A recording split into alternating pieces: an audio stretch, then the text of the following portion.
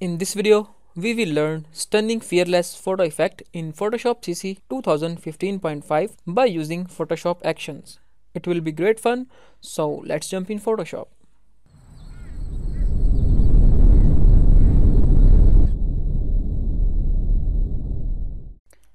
Okay, so before we start, let me just show you what we can create with these actions. But before I show you, let me just tell you one thing, that all of these actions are premium and cannot download freely from anywhere. So I am providing these actions for free of cost. So for this effort, you have to subscribe, man. I deserve this.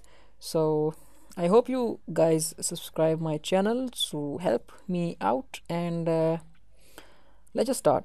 Okay, so this is a simple sniper downloaded from DeviantArt, and after applying fearless, it can be turned into this amazing stormy night. And it's a simple, basically it's in high definition. So after applying, it is turned into this beast. Don't you like that? Okay, so let's just see next one. This one, it is my favorite, and today we are gonna be creating this one. It is a little photo manipulation and a little work of Photoshop actions. So sorry about the traffic, and let's start our work without wasting any type of time. So let's just close all of these. Okay, so first of all, we will create a new document. The size of the document will be 9020 by 1080 pixels, and we will name it as fearless. Okay, and settings, keep in mind that the resolution is 72 pixels per inch and the color mode is RGB color and the bits are 8-bit. Keep in mind that this action will be work only on these settings, not these dimensions. You can increase the dimensions, but try to use high definition images. But this resolution, color mode and 8-bit image is important. So hit OK. It will create a new document. So first of all, we'll create a new background. So we'll click on this adjustments and click on gradient. Okay, so click on this gradient palette and click on this black to white and hit OK.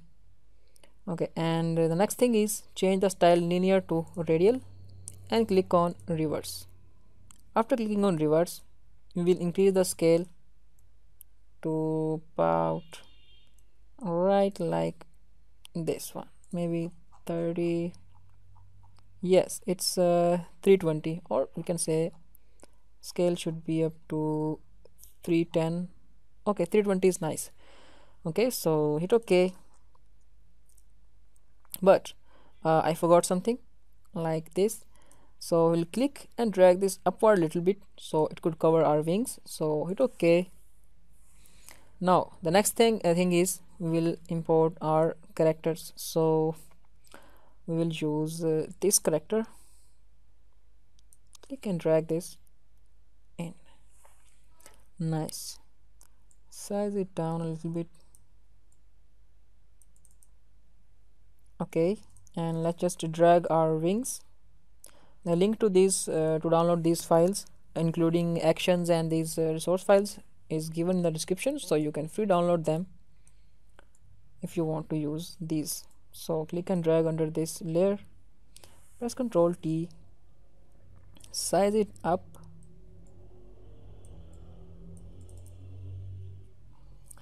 and the next thing is we'll hide this character and click on polygonal lasso tool, press click and separate these both wings because we want to change these angles.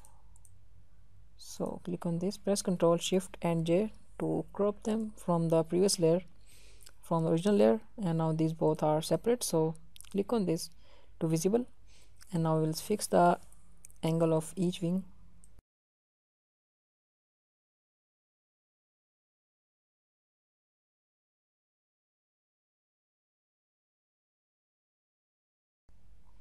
Okay, so it looks nice. So click on check mark to accept these settings. Now press Shift, select all of these layers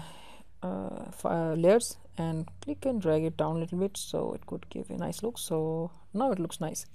Now press Ctrl and E to merge them into a single layers. Or you can do another thing is that press Ctrl Alt Z to undo this step.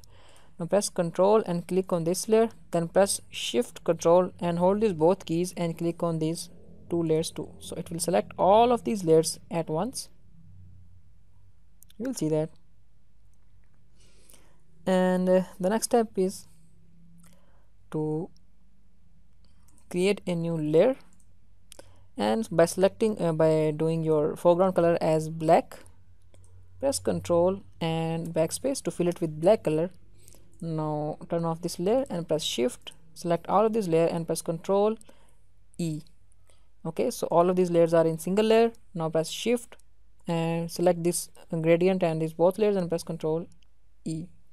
Now the background is still and the selection is different. So basically we have created selection and painted the area of this character.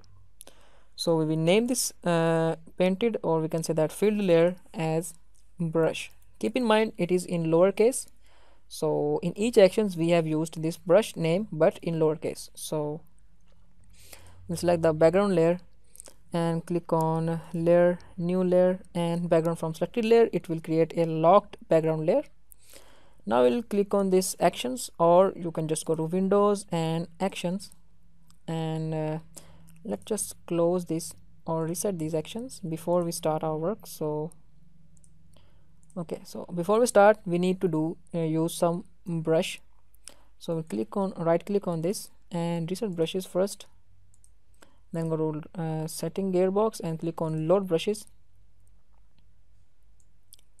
Okay, so fearless.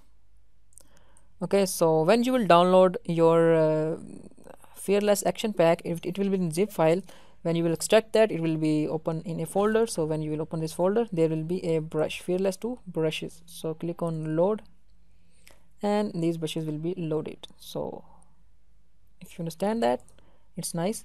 And then go to Windows and actions.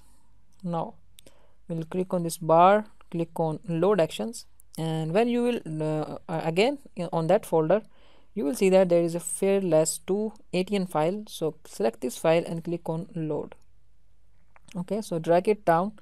Now these are angles of rain. So from rain will be start from bottom sorry top left to bottom right, or top right to bottom left, or straight raining. So it will be different, so whatever you like to do or choose.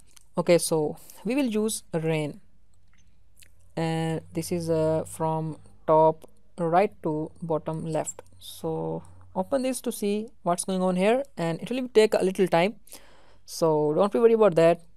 We will just do it fastly. Wait for the process to complete. Click on this play selection.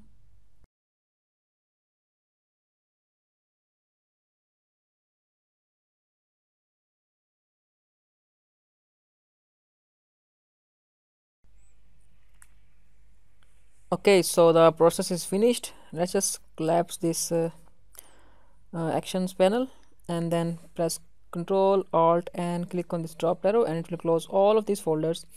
Now you can see that it is pretty much nice. So what you can change here, you can change basically everything here. Now you can see that there are too much rain, but the character is not so visible. So what we'll do is we'll go down and select water drops and turn them off. Okay, and then if you want to increase the visibility of your character, so press Ctrl J, it will be visible more. Press Ctrl J and it will be visible more.